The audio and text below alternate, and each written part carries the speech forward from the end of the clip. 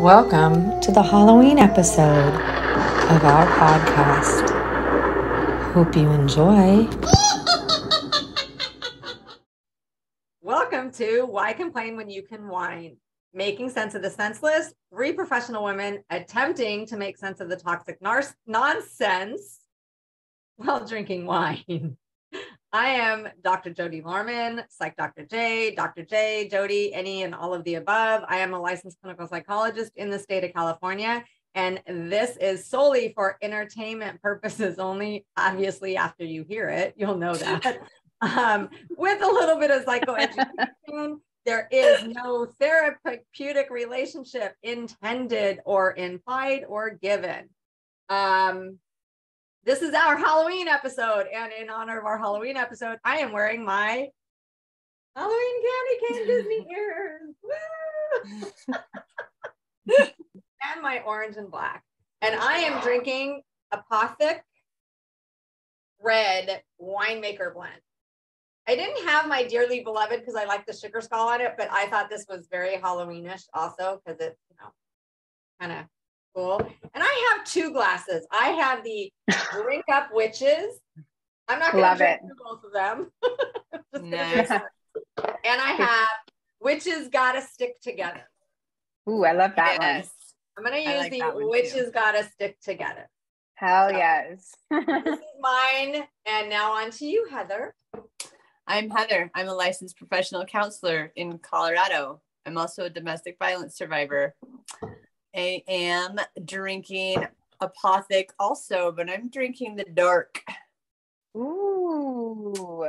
Yeah, it's very Halloween-y too. And then my wine glass is this masterpiece. Love. I love it. And it says, something wicked this way comes. Very nice. Hello, I'm Ashley Paige. I am the founder of Loving Single. I am a DV and SA survivor, single mom. And tonight, I have equally as scary Martha's Shard.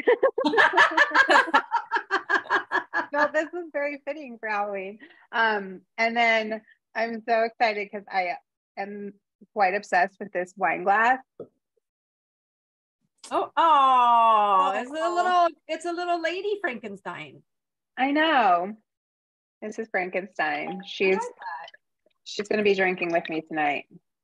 Love it. And I'm pouring heavy tonight. Ladies, because it's been that kind of week. It has. Oh my God. I haven't really eaten today. Just letting y'all know. We're in for a surprise. Heavy pour. We're having a good time. It's Friday. Cheers.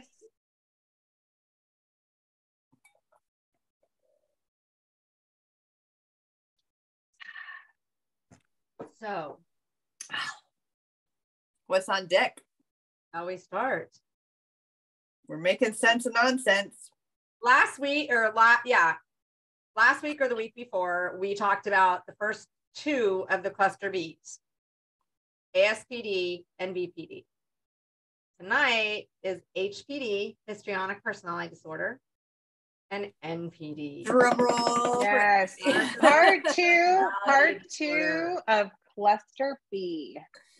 And let me tell you, Narcissistic Personality Disorder is going to be the vast majority of what we talk about. When it comes to HPD, Histrionic Personality Disorder, people don't really know a lot about it. You don't really hear a lot about it.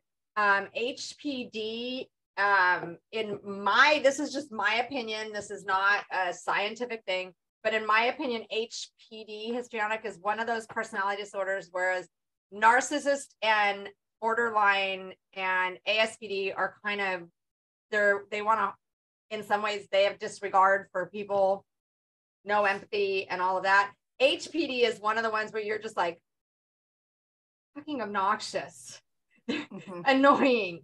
They want to be the center of attention. me. It's always about me, whether it is good or bad. They want to be the center of attention. And let me read a little bit about it briefly. A pervasive pattern of excessive emotionality and attention seeking, beginning in early adulthood. They are uncomfortable in situations where they are not the center of attention. They will often be inappropriately sexually provocative or just plain old provocative. Anything to get attention, displays rapid shifting and shallow expression of emotions, consistently uses physical appearance to draw attention, has a style of speech that's excessively impressionistic and lacking in detail, shows self-dramatization, theatricality, and exaggerated expressions of emotions, is suggestible, easily influenced by others, and they consider relationships to be more intimate than they actually are. Those are the people that, I guess, the one of the easiest ways for me to describe it, Amber Heard was diagnosed with NPD and HPD. I'm sorry, EPD and HPD. And I think it was the BPD that really got her into the most of her problems, not the HPD. But those would be the people, this is not one person in particular, but a social media influencer or someone on TikTok who is what people call a clout chaser. They're just out there chasing clout, grabbing onto anybody's coattails. If their views drop, they'll post something very like shock producing or just like something to get views, to draw the attention back to them. If somebody else is going through drama on social media and they've never even interacted with this person before, all of a sudden they'll do videos analyzing it, making it about them and how this relates to them. And it kind of changes to be about them. And Ashley, I think I showed you, I think Heather, I sent it to you too, a video where an example of somebody doing that, taking an incident that happened a couple of years ago on TikTok to a creator. And instead of discussing what happened to that creator, they discussed the creator, but then how it applied to, this is what's going on with me now. And it's like, no one cares. No one really cares. It's not really relevant. You're just doing it to get the attention by using this creator to get people drawn to you, to make it about you. So that would be, I'm not saying that is exactly histrionic, that person, but that would be a trait of histrionic personality disorder. Heather. It's a good example. I'm also kind of fascinated by, I don't see histrionic a lot in my work. But I'm always sort of fascinated by like the melodramatic expression of emotion versus the shallow like experience of emotion that they have. Melodramatic's a good word. Yeah, that's a good word. Yeah, and so you got to think like, yes, you could take like a TikTok creator example, a clout chaser example, and say, okay, that looks like histrionic, and then you have to multiply it a little bit, right? And then you have to expand it out to this is how they are in every aspect of their life, not just on social media, not just on Instagram or TikTok. So they're at work making big dramatic scenes about everything, being really, really, really, really uncomfortable if they're not the center all the time of attention all the time. And in a delusional, like there's a delusional kind of thing that goes across all of cluster B. They're not really living in reality most of the time. So their own reality. Yeah, their reality is very different from what reality actually is. So their main delusion in histrionic is it, like for narcissistic, it's like this self-importance. And in histrionic, it's their relationship with others as being more intimate than they actually are. It's like they really believe they have connections and closeness with people, some are like people they've never even met. So that you got to take these characteristics and multiply them and make them extreme so that, I don't want people thinking that they have some of these traits and wondering if they have a personality disorder. So remember, we all can have traits and tendencies. They ebb, they flow. That does not mean that it's a diagnosable personality disorder. Also, if it has to typically affect your social, emotional, occupational functioning, in a personality disorder, you don't think it does. Everybody around you thinks that it does. So you may be getting in fights with people and arguments with people left and right, and they're the ones that are wrong. They're the ones that are crazy. It is never you. So the person with the personality disorder does not believe they have any problems functioning socially, emotionally, or occupationally, or otherwise. But if you asked everybody around them, they would be like, absolutely 100%. Like somebody that, let's just say histrionic, I'm not saying this is an absolute, this is an example, might have gone from job to job to job to job because they just, they weren't getting the attention. It was going to somebody else. They didn't like it. They would cause problems. So they would say, no, I don't have any problem. It's my fucking job. It's my bosses. So with the personality disorder, as with a lot of the DSM, a lot of mental health issues, it has to cause problems with your social, emotional, and or occupational functioning or distress to you. And if it causes distress to you, it's causing problems in your social, emotional, occupational functioning somewhere. So with histrionic, and this is why it doesn't, I don't think you see it, we necessarily see it as much because it's more of a, oh my God, I don't want to be around this person. Just drain your energy, not in a mind fucking gaslighting kind of way, but in a, holy crap. So in other words, what I'm hearing is because the truth is for people who aren't psychologists and therapists, it all sounds very similar. It all, like when we talk about all these personality disorders, I'm honestly sitting here, I'm like, yeah, that sounds exactly like what we were talking about with BPD. That sounds like what we were talking about. Like ASPD is it's a little bit more as far as like their criminal history and their violence and things like that. But BPD, narcissism, and histrionic, they're all very similar. So what I'm hearing is when we're talking about histrionic, if we were to define a personality styling to the extreme, it would be the drama queen. Yes. So I just want to make sure that we're breaking it down in a very simplistic way. So people who have no clue and they're thinking like they're listening to these episodes and they're like, oh my God, they all sound the same. Like, how do I tell the difference? Histrionic is like the drama queen. So whereas like narcissism, and we'll get into that, is very self-important as far as they don't really give a fuck who they step on and who they hurt and who they take advantage of. And they don't really care about the status of their relationships as far as they're furthering themselves. Histrionic is more of not so much self-importance, but relational importance as far as placing themselves as everyone needs me. And my value in these relationships is irreplaceable. And like, very much like the self-importance inside of relationships rather than outside of within narcissism. Is that kind of a good? I think with ASPD, you think of criminal. And I'm not saying that, I'm just saying if you want to kind of match ASPD, criminal, BPD, attachment issues and abandonment issues. Push you away, pull you back. Push you away, pull you back. Push you away, pull you back. Histrionic is, look at me. Why aren't you looking at me? Why is this not about me? Drama queen, and you just kind of go, I can't handle this person.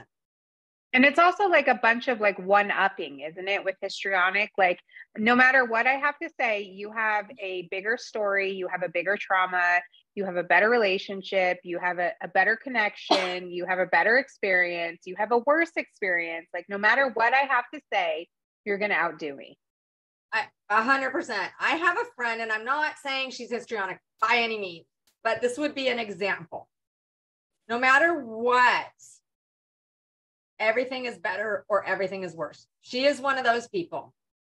However, one time my son was molested and I told her, and she literally said, I don't know what to say about that. Shallow. And I was like, yeah, you don't, because you can't one up that and you can't one worse that. So you're stuck in, oh, wow, that you win the contest, and it's not a contest, but that's what a histrionic person that's like, there's one person in this world that has it. If they say, somebody has it worse, there's always someone that has it worse than you. There's over 7 billion people in this world. So that means that there's one person that's really fucked, because there's got to be that person that's the worst. That would be the histrionic. Well, that's me. No one has it worse than me. But, I got an inheritance. And so I'm buying a yacht. It's 50 foot. Well, no one has it worse than me, but I have a 51-foot yacht. Mm-hmm. Like, wait, what? How do you, again, same friend was talking about how they had to pay hundreds of thousands of dollars to the IRS because they make so much money, and then turned around and talked about how they needed free lunches for school. It's like, but why? If you make that much money, why do you need free lunches? Well, because we don't make that much money. Okay, do you or don't you? It all depends on what the if the discussion is how much everybody makes, then they got to make more. If it's how much everybody doesn't make, then they got to make less. So yes, it is the one-upping or the one-downing. Whatever's going to get them the, I broke my arm. I broke it in 5 places. And my shoulder. And my tip. So whereas narcissists need the attention and admiration, people with histrionic personality disorder, they don't really care what kind of attention it is. It doesn't have to be admiration, as long as it's attention, as long as it's about them. And then you have to add, the drama queen. They're really melodramatic about everything. So, like with this person that Jody's talking about, like when she's talking about these things, I imagine her having like these big, like expressive kind of dramatic storylines underneath it, right? As she's telling it. So the way to really know cluster B is to just have a relationship with one of them, right? Like if you're a friendship or relationship, like, and then suddenly, holy fuck, there's something way off about this.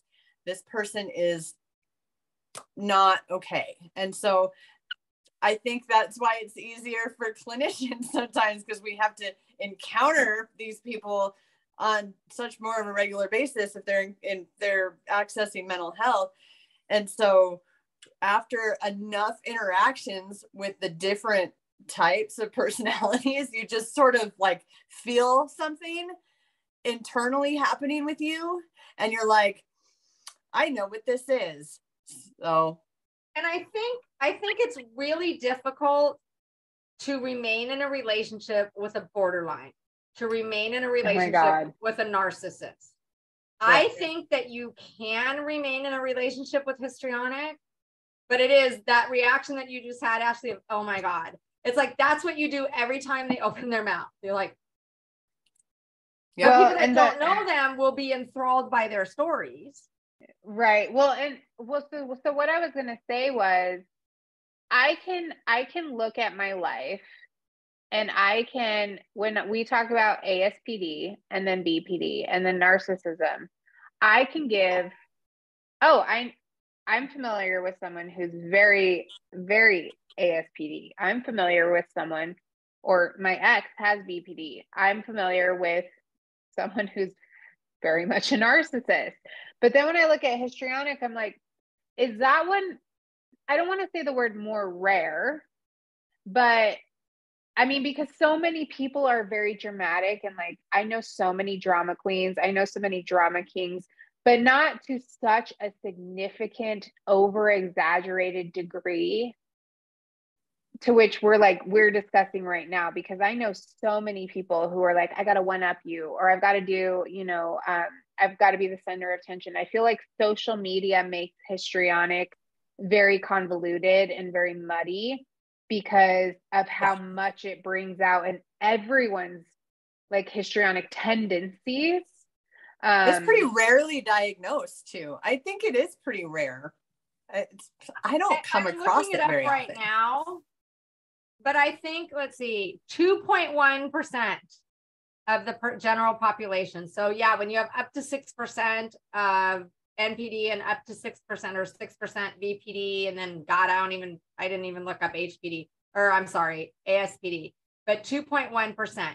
And I think honestly, part of the reason you don't run into it is because those are those people like, I'm just thinking about my little ears. It's like, let's say they were going to a formal dress party, but they want to look different. So they would do something like this as perfectly normal. Their dress has got to be more provocative. If they're not necessarily sexually provocative, but having a lot of tattoos does not make you HPD, but they might have a lot of tattoos. They might have a lot of piercings, things to make them in their mind stand out from other people. So they're not going to be, I honestly, this is my opinion. I don't think they're as toxic. I think they're more annoying, but I don't think they're as toxic. Yeah, because I feel like there's such a fine line between histrionic and self-discovery, right? Like, I mean, I could be wrong, but like, how many times like people are like, I don't want to fit in, I want to stand out, or like I'm, discovering myself, or I want to be different. And histrionic is way, way, way, way, way, way extreme. Yeah. And I mean, just like I said earlier, it just seems like it's so much more rare and perhaps it's just because we're so inundated with self-involvement because of social media, that it makes it more difficult for us to identify, because so many people are so vain. And so like, there's a difference between self-love and self-obsession and vanity. And so I feel like it makes it harder for us to identify of the histrionic, because just the obsession with self is so prevalent these days that to be able to identify it to such an extreme is difficult. Because I mean, I'm like, well, hell, either everyone's histrionic or I don't know anyone who is. Yeah, I think. I'm sorry. Go ahead. Oh, you're good. I was just thinking that I want to add there's an element of delusional stuff happening with histrionic that doesn't happen with like the normal everyday clout chasing, self-seeker in the world. Like there's an element in their dramatization of everything that is not reality based. And that's what makes it easier, I think, to differentiate from the rest of the population that just has a collection of these traits that are fairly normal now because of social media and other reasons. But I think there's just an extreme element of lack of reality that these people tend to have, and just a disconnect from actual relationships with people, where other people with these kinds of traits can still interact and have relationships with people, even if they're kind of obnoxious sometimes, or they're, whatever, but you can still, they can still function in the world. These people have a really hard time functioning in the world and in relationships because they're so beyond what reality is that it just doesn't work for them. So I think with social media and YouTube and the advent of like, I think of, and I'm not saying I don't know him. He is not my client. I am not diagnosing him by any means, but I think of somebody, what pops into my head is like a Logan Paul. Like if you know anything about Logan Paul, he's a big YouTuber. I think he started on YouTuber. Now he does boxing or MMA. He moved to that because he could, and his brother, Logan Paul, and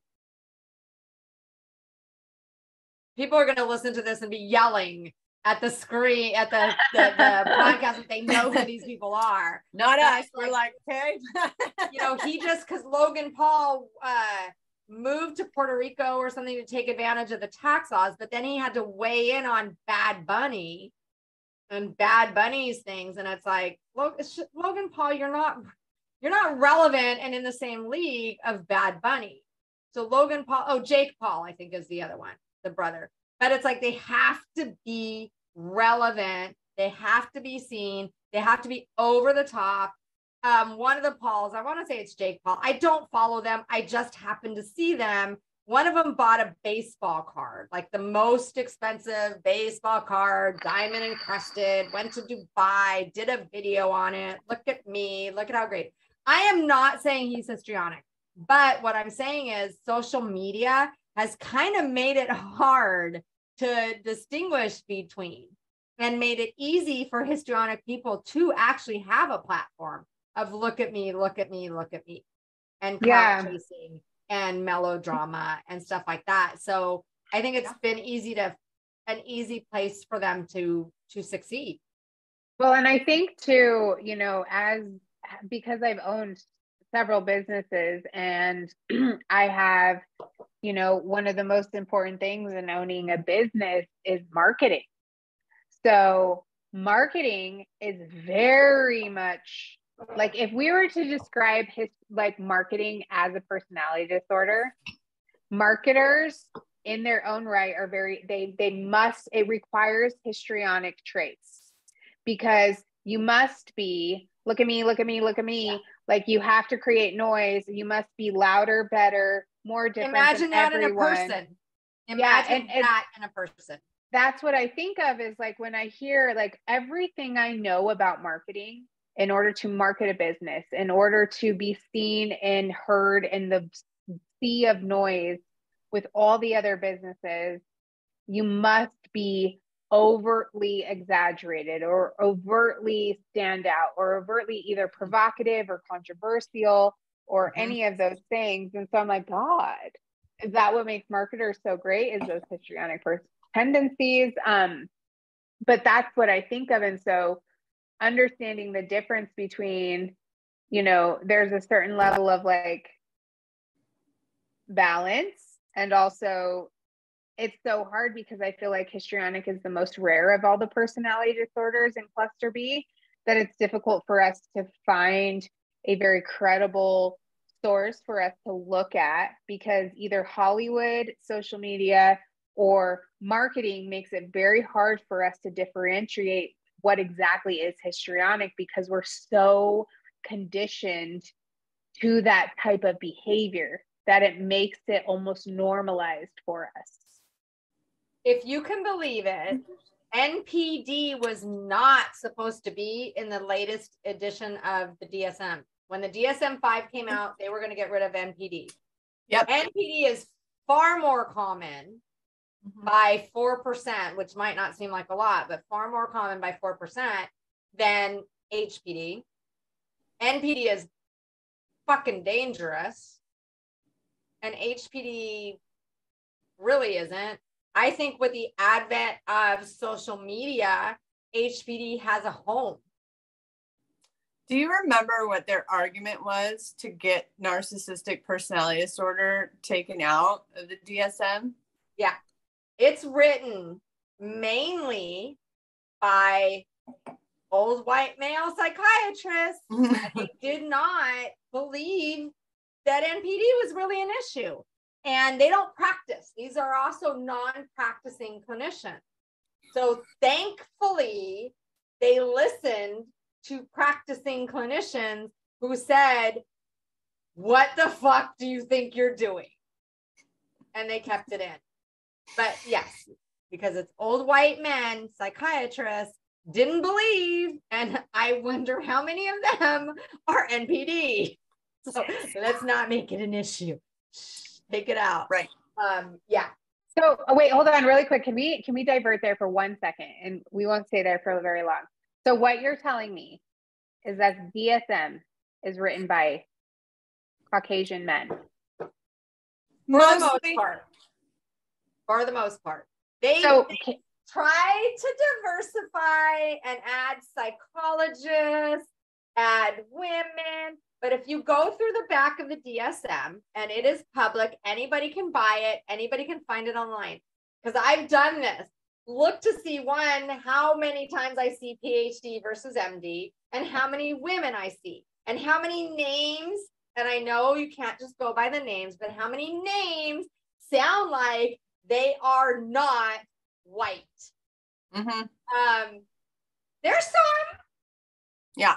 The DSM is not the fucking Bible. I know some people, want to be like, in the DSM, it says X, Y, and Z. What I would like everyone, and Jody knows this, but I would like everyone to know is that this book has evolved and is always evolving because mental health and psych disorders are always changing and evolving in terms of what is considered normal versus abnormal.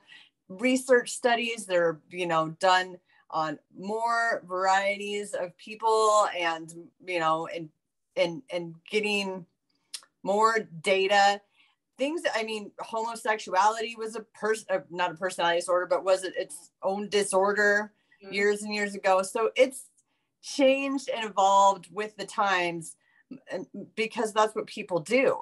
So I think in the future, personality disorders in cluster B especially aren't going to look the same either. I think because I don't look at them as boxes hardly anymore. I sort of see everything because I work in criminal justice and I see a lot of people with cluster B traits who are really problematic. They're more on like a spectrum to me. So I know they've been talking about putting the personality disorders more on like a spectrum. Like you have like this amount of this trait or whatever, or these traits.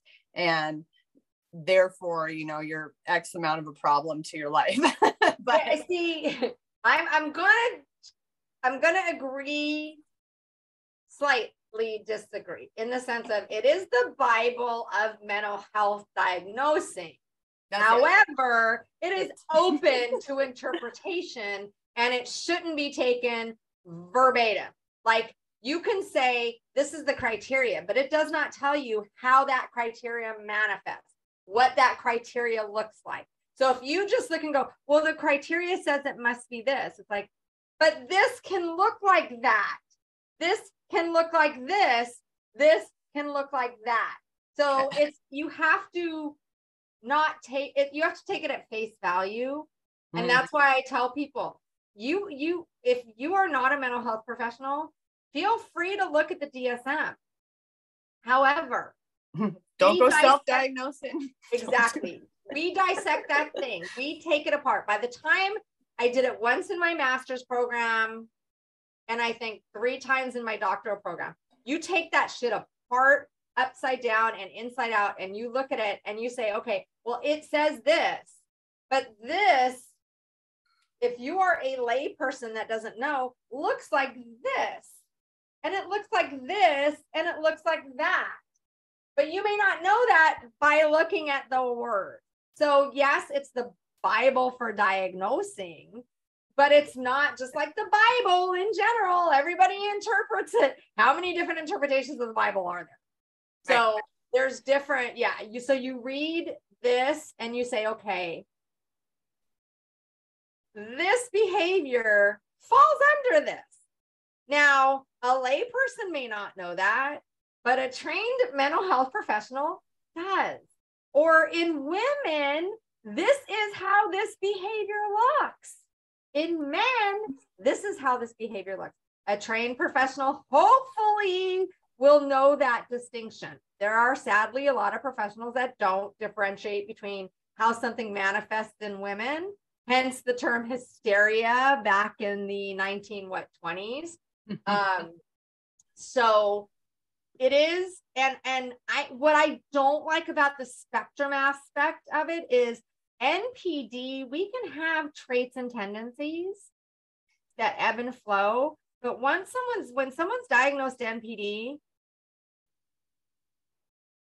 I mean, I know people with traits and tendencies, and I know people with. And the people with traits and tendencies are a lot different than the people with. And as far as the spectrum goes for NPD, they're all fucking dangerous. I think that that's an excellent like segue into NPD, because I think the reality is HPD is so rare, and I think that the one thing that people want to know the most about right now is NPD. And I think that it's every single person that I knows someone that they think either has, one, been diagnosed with NPD, or two, has NPD. So let's talk about NPD, because we could talk about this for the rest of our lives. Yeah. Can I tell you what NPD is not? NPD is not someone who is egocentric, full of themselves, an asshole who thinks they're better than everybody else, and is in love with themselves, if you will. That's narcissism. That's a narcissist. That is not NPD. They are not the same. Right. So you can have someone who is like, damn, you love yourself way too much, don't you? They can be a narcissist, as whatever, Narcissa or whatever, if you go back to the fable. No, not a fable, whatever it's called. I know people are listening to this podcast going, oh my God, she doesn't know anything. It's wine, people. We're not working right now. We're just yapping and drinking. I don't have to be right all the time. But NPD, Narcissistic Personality Disorder, those people. A narcissist is just annoying. An asshole is an asshole. But an NPD, a diagnosed or diagnosable, because they only go to therapy to prove that everybody else is crazy and not them. So they go to therapy. So a diagnosable NPD, they're dangerous. They're dangerous, and they're really quite exhausting to work. Okay, so let's break that down. Let's break that down for 1 second, because I want to stop there, because I know that there are some listeners that are like, what the fuck? You just said they're a narcissist. A narcissist is different than an NPD. Now, for myself, when I'm creating content, I talk about narcissistic people versus NPD, a truly diagnosed DX narcissist. So when I'm like, damn, you're very narcissistic, like I myself am even careful calling someone, being like, he's a narcissist, she's a narcissist, but being like, you're very narcissistic. Full of themselves, egocentric, that kind of narcissist. Yes. Okay. Yeah. And I'm really glad you make that distinction, because it's really important. Mm-hmm. Yeah, because it is truly, truly different, because I can be very extremely narcissistic when you put me in specific settings. And when you catch me on the right day, talking about the right thing, or when, for example, I'm a very different human creature when I'm mooning versus when I'm just myself, like when I'm not hormonal. So there will be different traits that are brought out of me. So I want to make sure that we're making that distinction. Not everyone, I tell this to people all the time, not everyone is a narcissist. Sometimes we can all be very narcissistic, but a narcissist is a narcissist 100% of the time, 365, 24/7. And it's not an ebb and flow. This is who they are in their DNA. And I don't want to be like obnoxious about it, but no.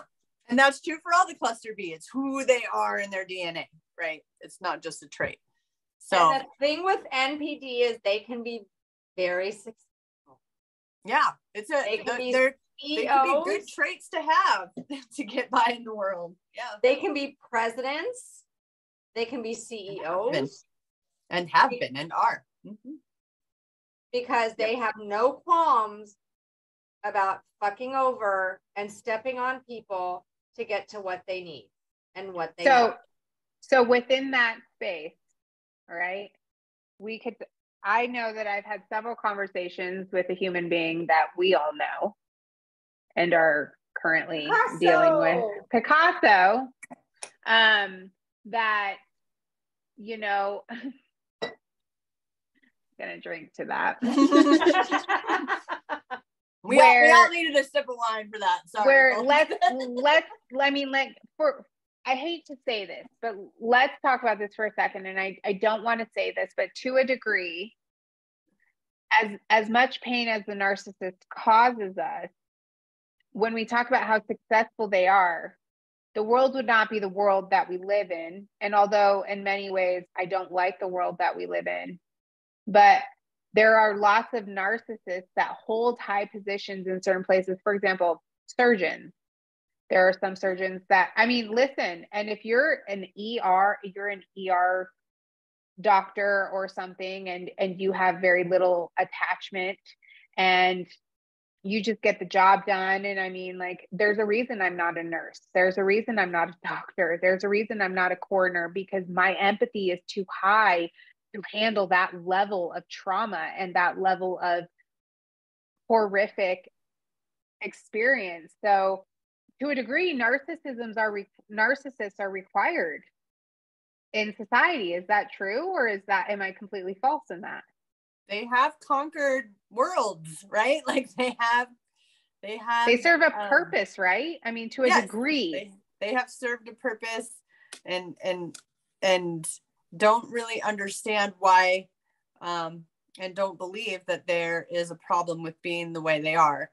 And then they try to have human relationships with people. That's where we fall short, yeah, right? Yeah. And here's the thing with NPD, and I'm not going to read the criteria, but I did a video that said NPD, they're all abusive. And I got reamed by those who don't know NPD. And I said, it's in the DSM.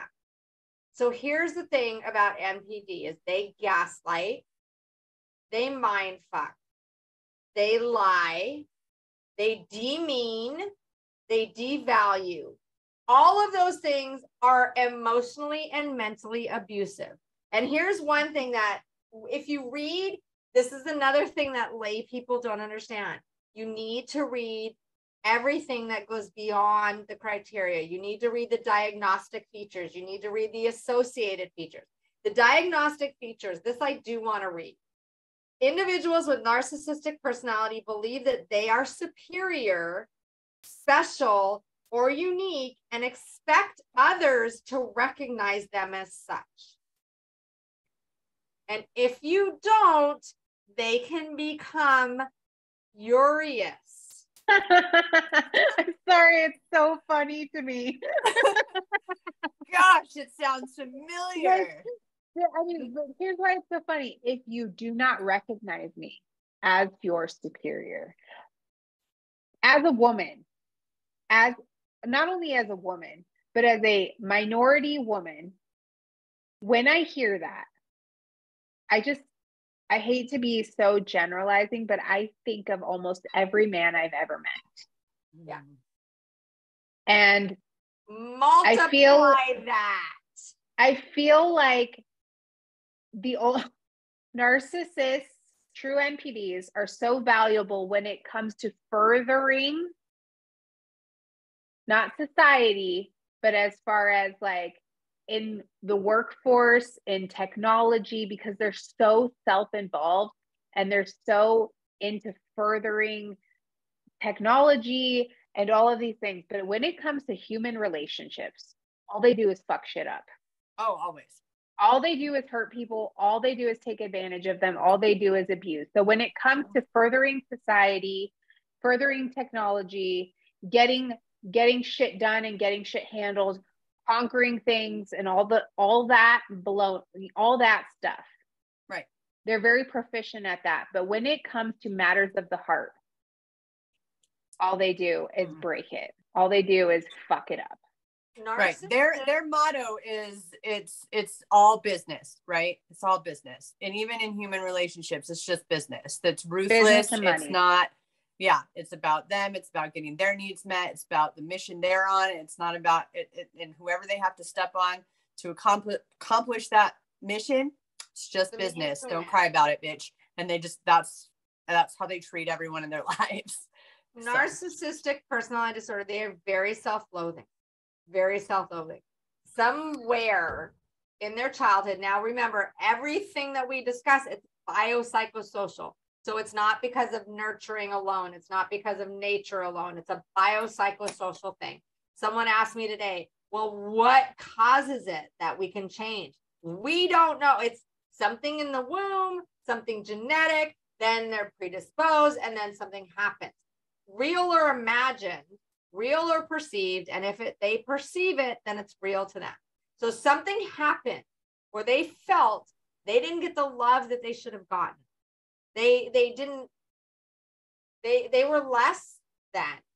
So they spend the rest of their lives searching to replace that hole that was made in their life.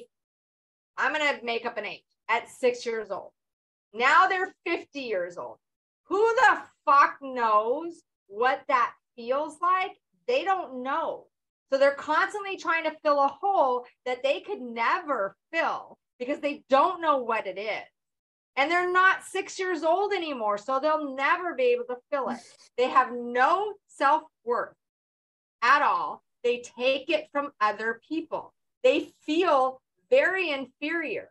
So the inside of a narcissist is very different than what they portray. It's a mask that they portray. And they're also masking that from themselves. So they, and I hear this and I want to I do enough videos on yelling at people for this. They do not attach to people who are weak. They do not attach to people who are lonely. They do not attach to people who are codependent. They do not attach to people searching for love. They attach to someone who will benefit them. They attach themselves to people who are better and far superior than them. Because if you're down here and you cannot bring people down, you're going to attach yourself to bring yourself up. If I am surrounded by someone who is better than me in stature and professional stature, personal stature, financial stature, looks, academics, any of that, then I am superior as well. Yeah. So basically what they're doing, I have a couple of things. So basically what they're doing is they attach themselves to people who have the things, are the things that they feel like they're lacking in order to use those people as stepping stones to get to where they want to go. Yes and no. They use it to fill their feelings of inferiority. If I can surround myself by someone who's beautiful, by people who are beautiful, then I'm beautiful. If I can surround myself with, like my ex, I'm with a doctor. I'm with a doctor and all her doctor friends. So I must be of the same level. Because why else would they want to be with me? I was going to add, until they realize that we are not just doctors and therapists and like strong, amazing people 100% of the time, until they realize that we're actually kind of flawed human beings ourselves. And then that whole idealization, like they attach to us because they want to fill that need. And then they're like, oh, they're really not perfect human beings, which means I'm not going to be viewed as a perfect fucking human being. So now I'm going to make them feel like shit because I feel like shit. So they attach themselves to titles. To people who will benefit them. So they're attached to the title and the idealization, not to the person. No. Is that correct? Because let's say you have a shit ton of money. You have yachts. All your friends are these amazingly rich people. Well, now you're in that circle too. So even though you know that you don't belong there, because they still know that they are inferior because they're lying to themselves. So if you know, but look at, I am surrounded, Instagram, look at, I am in San Tropez with all of these people. See how good I am? But it doesn't fill that hole that was made at 6 years old. So eventually it's like, well, fuck this shit.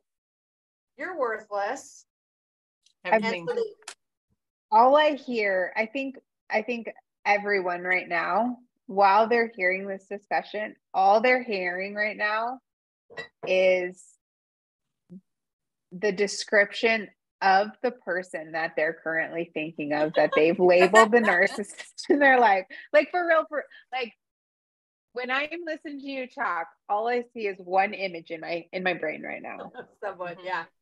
Mm-hmm. My ex used to say, and this is funny because he is number one in seniority at the institution. And that is him. When he puts on his uniform, he literally changes his stature, his demeanor, everything. Because now he is number one. Now, when we were together, one of his nemesis at the prison was dating a social worker. So how do you think he felt? Oh, he's only dating a social worker. Literally, he said this. He's dating a social worker. I'm dating a doctor. And it's like, wow. I mean, I thought it was funny, but it's like, yeah, they're the prom princess and prince, and we're the prom king and queen. But that's exactly it. It's like, look at that guy. He's only got a social worker. I got myself a doctor. That's that. It doesn't matter that it was me. It mattered that it was a doctor. That's how sad it is. And we sadly, and I want to strangle victim blamers. It is easy. Anybody can be duped by NPD because they're good. They've had a lifetime of perfecting their mask. And they will listen to you when they meet you, when they court you, for lack of a better word. They're listening. Probably the only time in the relationship they're truly listening. And they're listening to you to say, for example, my husband passed away. And I remember I said to my ex, my husband was my emotional rock. Even if, if the guardrail on a mountain road, it's not really going to help you not from falling off the mountain, but you feel safer with it there. That was my husband. He was my guardrail. And I remember my ex saying, I want to be that for you. Now, it wasn't odd because we had gone out, a few times. So we were starting to get serious. So it wasn't odd to hear that I want to be that rock for you. I didn't know at the time that that's his pull of I'm such a good person. And in between saying I'm going to be that rock for you, he's also would say, oh my God, I'm a piece of shit. And I'd be like, how are you a piece of shit? You're so good. Look at what you've done. Look at the kind things that you have done for me, basically.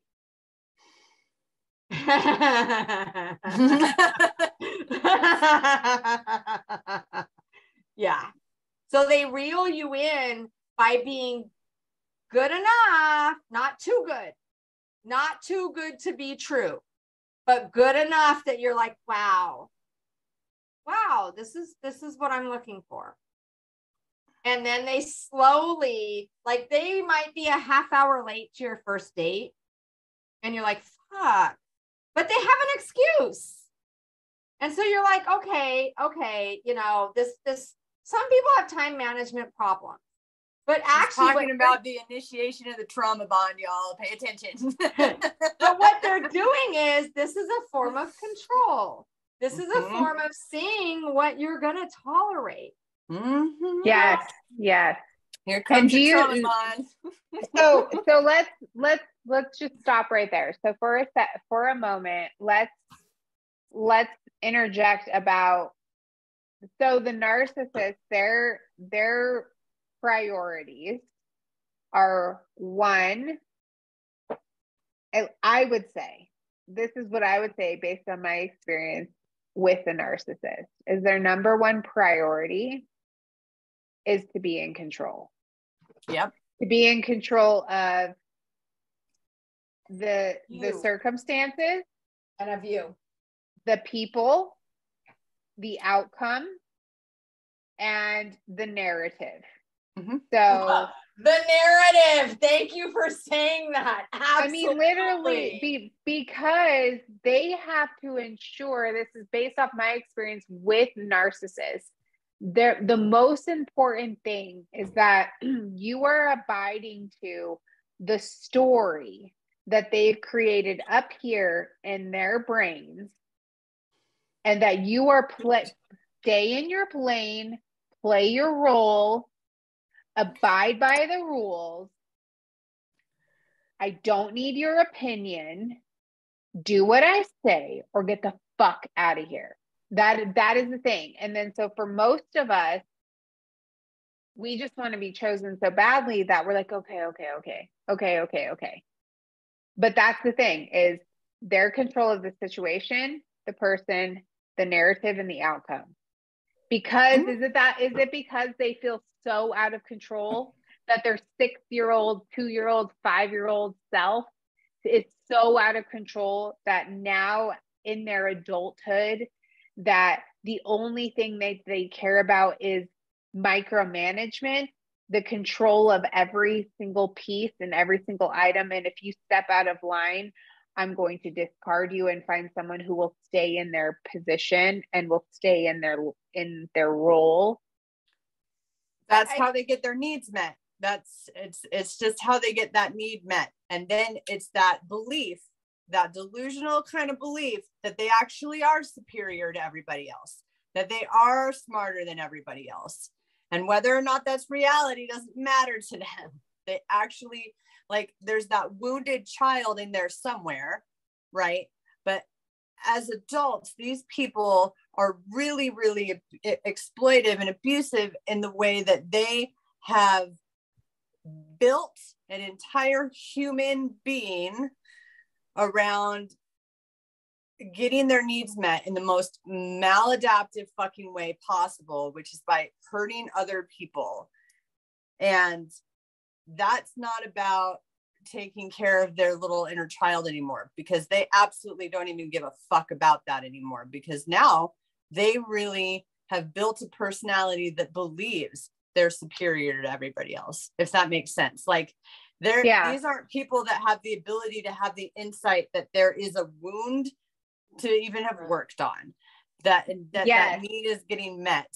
They've built a whole life around, nobody's gonna fucking meet my needs, so I'm gonna make everybody meet my needs. Well, and one thing, Ashley, that I do want to correct, is because you said we want to be loved so bad. Again, to me, that sounds like it makes it our fault. And I know that's not what you mean, but that sounds to me like we want to be loved so bad, so we believe it. And I think what you're saying, what they do is they make such a bond with us. We bond with them, that when because they don't blast their NPD in the beginning, and we grow attached to them, so that when the NPD starts to come out, we've fallen in love with these people. And it's not that we want to be loved so bad, it's that we thought that this was an actual true real. We got a glimpse of this great relationship, this great potential. Where is it? If they would stop lying, if they would stop doing this, we can have that potential that I saw in the beginning. So it's not that we want to be loved so bad, it's that we want that potential that we saw, that they gave to us. Where did it go? Well, so I'll be, yes, I agree with you, but I'm going to be super fucking honest. Loved. Who doesn't? I'm going to be super fucking honest. I came to a very hard realization with myself that I was absolutely 100% desperate to be loved. I was desperate to be chosen because of my own trauma. I was willing with my ex. I felt, because of my trauma and what I had gone through my childhood, and then being raped as a young teen, like as a teen in college, I was willing to stick it out with him because I felt like all that I want is love. And I can change. I can become what he wants. I can do everything. I would just tell me what to do. Tell me how high to jump.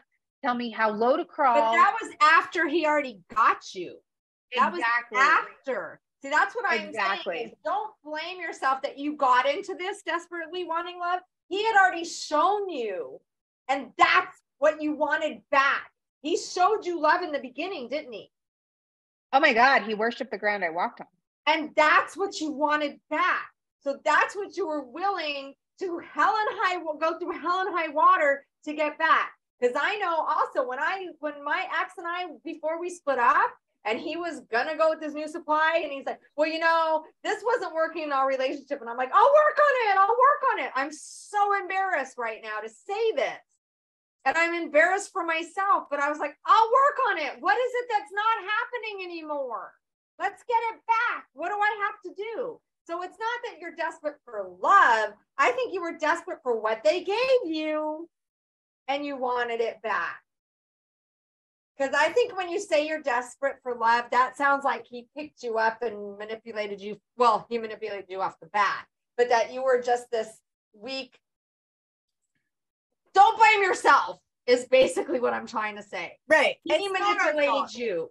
It's not our fault that we got played, but it's certainly relatable to know that when you're vulnerable enough, these are the people that tend to fucking come into your life when you're vulnerable, and it's like they can smell it, and they're like prey off of your vulnerabilities because they listen to you, and you give them your vulnerabilities, not intentionally.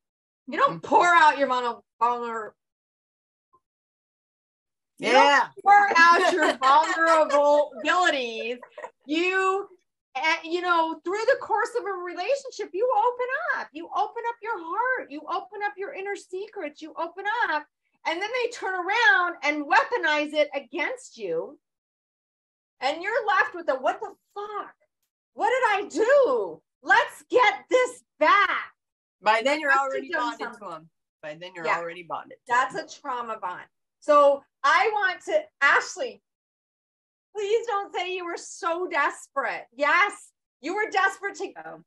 I was hella desperate. And I'm not blaming myself. You were desperate to get back that love that he gave you in the beginning. If he didn't give you that love. There was that, but I'm not blaming myself. Okay. I'm not. It's a self-awareness that my trauma comes from being not only my 9-year-old self when I was molested, but also my mother wounds that I experienced as a child, where I felt completely emotionally abandoned and I didn't feel like I had the love and the acceptance that I needed. And I remember being in 6th grade, 8th grade, 9th grade in the shower, getting ready for school in the morning and thinking to myself, no one's going to love me. All that I want is love.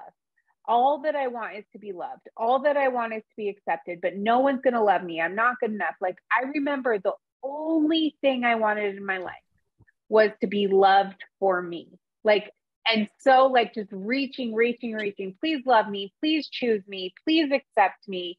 And when I say I was desperate for love, I truly was, but not to the point where I blame myself, but to the point of me acknowledging that my desperation to be loved and chosen was one of the reasons that I was willing to overlook mistreatment and to betray my own boundaries, not to the point where I will say it's your fault, Ashley, not at all, because my trauma wasn't my fault, but to the point where I would say that like my desperation to be loved by someone else overpowered my ability to love myself, to the point where I was like, no, that's not okay. That's not okay. But remember, Ashley, because I know when my husband passed away, before he passed away, shit happened. And I'll talk about it another time, but it was very traumatizing. So when my ex came along, and after like 6 months, I told him about all the trauma that I went through, and he eventually weaponized that against me. But so it was hard for me to trust and to love and all of that. And he swore this was, never going to happen, on and on and on. So yeah, I get I was desperate to be loved. I was desperate for, if you will, the love that he had showed me in the beginning that was kind of validating, that helped me with the trauma that I went through with my husband, and the potential of, okay, I can have this again. I think that if he didn't show you the love initially, you wouldn't have stayed with this person. But because he showed you love initially, he wrapped you up, he mind fucked you, he gaslit you. And so then to take that love away, then you're desperate to get it back as well, because you had a taste of it and it was good. And that's how a trauma bond is also formed.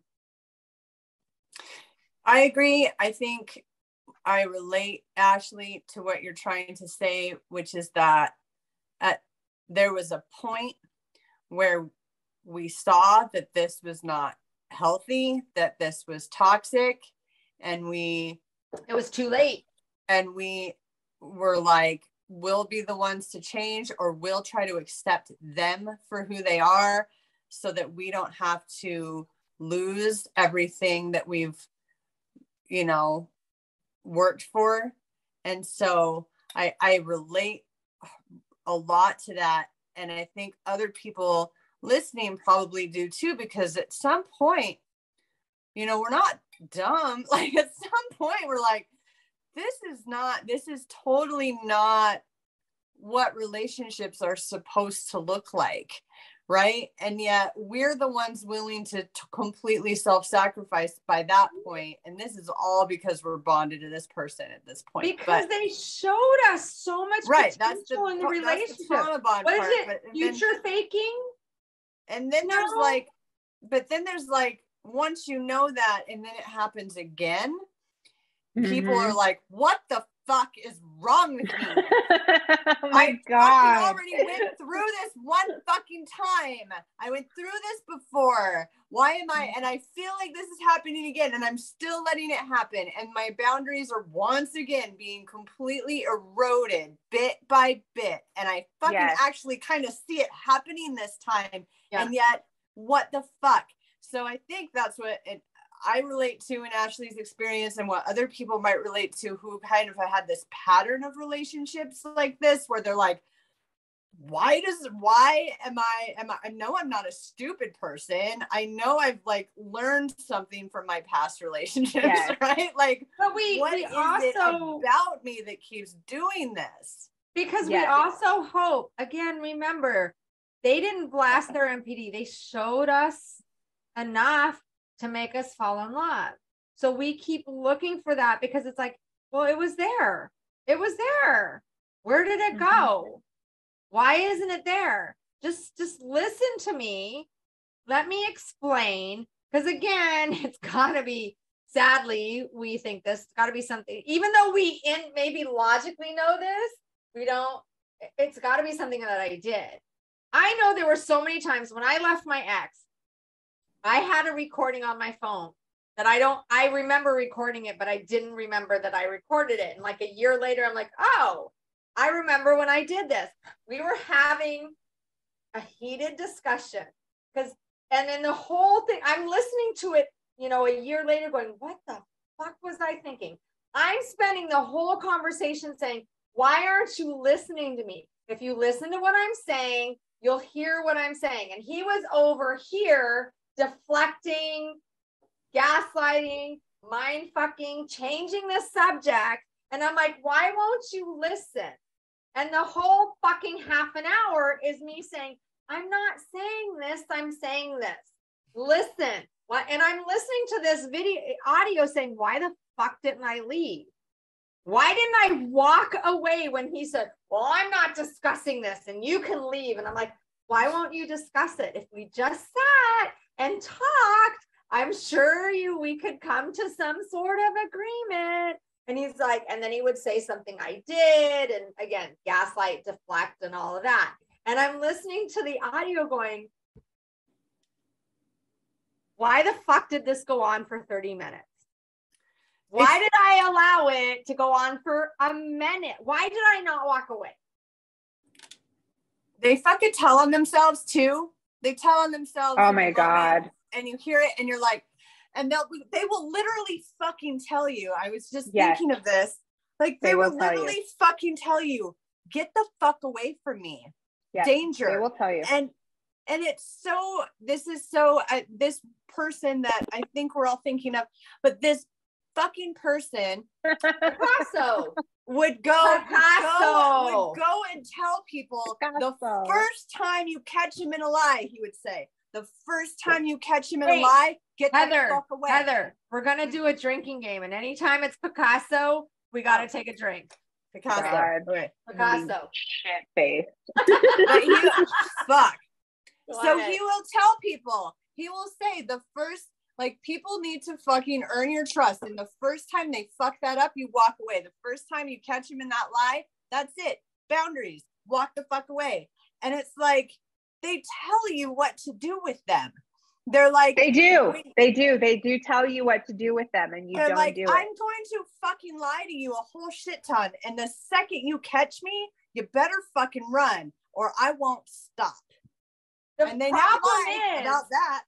The problem is the way they tell you is, what is it called? A compliment sandwich. The way they tell you is a joke. Like my ex would say, oh my God, my ex is psycho. Look at the text she sent me. And I would look at the text and go, holy fuck, what's wrong with this woman? But he wouldn't show me the text before. He would tell me the situation, but he wouldn't show me what occurred. So again, they'll give you bits and pieces that in hindsight, you're like, fucking idiot. But in the moment, they're telling you, but they're telling you in a way of like my ex would say, I would say, oh my God, all these guys at work, and he's like, oh, I'm a piece of shit. And I'm like, oh my God, no, you're way better than I've never heard anything negative about you. They waited till we split up before they told me all this shit. But I hear negative things about everybody else, you know, so they do it in a way that you're like, context is everything. Remember that, because I've had so many people say, why was I so stupid? I didn't take heed of it. It's because it's in context. In context, when they're giving you a massage and they're sending you to the spa to get your nails done and your hair done, and then they're telling you, oh, by the way, I'm a fucking idiot. You're like, no, you're not. Look at what you're doing for me. That's when they'll do it. They'll do it when they're doing something nice. Well, they'll hit you and say I'm an abuser. They're gonna do something. They'll give you flowers and say, oh, by the way, I lied. And you're like, flowers. I don't want to admit this, but like, so we've all heard, well, maybe not everyone. I mean, I know that all three of us have had, but you know, maybe there's probably a lot of listeners that may have not heard that. On average, it's we go back 7 to 9 times before we finally leave. And that for me includes death, by the way. Yes. And I mean, I probably left, I don't know how I accomplished this, probably like 15 times. I mean, this is over the course of 13 and a half years. Well, 15 now, but I literally, after about the fifth time I left, there was a different thought process in my mind where it was very self-important on my end, where I was like, my love can change him. I can change him. Like what I know about love and what I've learned. I mean, I remember thinking this, like, I can change him. It's fine. It's okay. I can change him. Like, I just need to take the criticisms he's told me. I need to maladapt myself and also like implement this grandiose love that I have, which is life-changing. And then he'll come to terms and I can fix all of this. You are screaming the codependence anthem right now. Oh my this God. Is what creates codependency in people, is abusive people like this. Because codependency is not something, some people are not codependent in all their fucking relationships. It's situational. These fucking people can create a codependency in us because they're such fucking soul suckers. And codependency is enabling the behavior of the other person. So when people think codependency, they think of, oh my God, I'm like globbed onto this person, I don't let go. Codependency means you enable the behavior to continue. The behavior at the of the other expense person of your entire self. Your whole self gets put aside. You're like, I am so special. Like I did the same thing, Ashley, with my ex. I was like, there was a part of me that was like, well, I'm a mental health therapist now and I work in the criminal justice system, so I can handle him and I can be the one that changes him after all of the other people he's been in contact with that haven't been able to change him. I can be the one to change him because we have something special, because we have history together. And I can adapt and learn to cope with everything because that's what I do at work. Right. So I can do it in my romantic relationships too. It was like a whole other level of I will. And at one point I was like, I will let him be himself, which is an abusive drug addict piece of shit. As long as I don't have to lose him. Oh my God. I will let him be, and I will cope and adjust. And that will be what ultimately changes him, is my acceptance of him as he is. And your whole self gets put in the shitter. And you're like, oh, bye self. And no boundaries anymore. Bye self. Yeah, it's so exactly what I went through with my ex. It is the codependence anthem to do stuff like that, especially with addiction, with people who are addicts, like, because you want to regain some control, right? They can be so unpredictable. They can be so out of control that you, in an attempt to regain control of your life, you kind of do become a controlling person, right? Like, oh my God, and you do it in the name. The difference is you're not controlling in the name of like getting your abuse needs met and abusing other people. You're controlling it, and because you care about this person, you're trying to fix them. Like, I will fix you.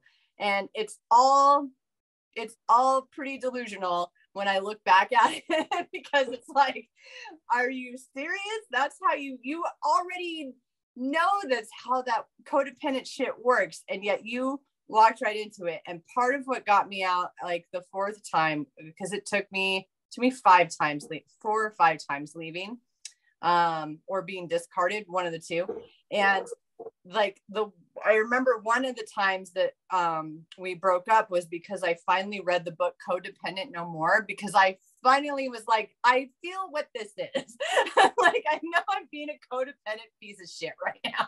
So I read that book and I was like, and he was watching me read this book and he was like, oh shit, like she's coming to her senses, and would start these huge fights and then eventually it would end in some discard, either me kicking him out or him leaving me for some other woman, whatever that he was already cheating on me with. Anyway, so yeah. I was so proud of myself. Now I'm just so humiliated, but I was so proud of myself because I got him to communicate, because he would never communicate appropriately. And I taught him appropriate communication. You're like, fucker knew what he was doing. Yes. He could communicate. Oh my God. He They're played so manipulative. He played the shucks, I'm just a dummy, like really good, really well. Yes. Yes. And okay, Picasso. So one more Picasso statement, because I know we have to end soon, but like the warning, like when the big red flag that I chose to ignore there was when I texted I asked what his sign was. Well, I said, my friend wants to know what your sign is. And his response was literally the street sign that says danger ahead. They fucking tell on themselves. No, I'm sorry.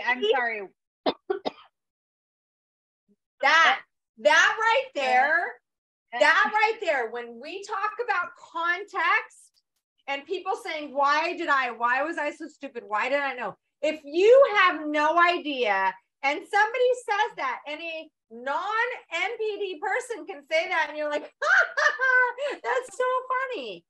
But with an NPD person, they're fucking serious. So that's where context is everything. And that's how they dupe us so well. Because they, again, don't say, and they pull something like really bizarre out of their ass that you're like, whoa. They put, danger ahead, and you're like, I did too. I was like, oh, that's a good one. Like, and then you look back and go, fuck.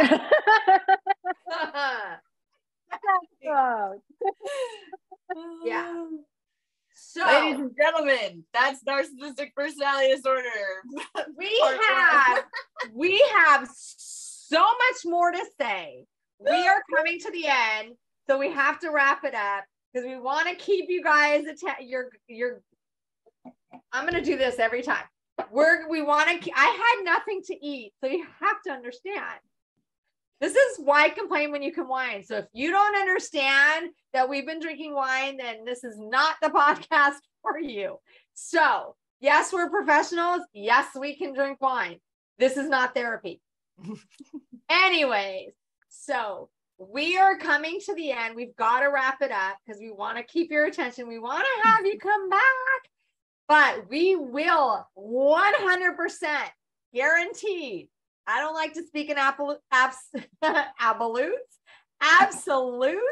but I can tell you, we will be talking about this for a long time. And we're going to tell you some dirty little secrets also. So on that, I'm going to ask if you guys have any dirty little secrets that you want to share. Put them in the comments of our podcast and we'll share them. I don't know if you want to. You are more than welcome to put your name, put anonymous, put whatever, but we're going to share some really, really good dirty little secrets. Yay. So we'll continue this NPD on our next episode. And if you have questions, if you have comments, feel free and we'll respond as best as we can. Because remember, we are attempting to make sense of toxic nonsense. Wow. Drinking wine.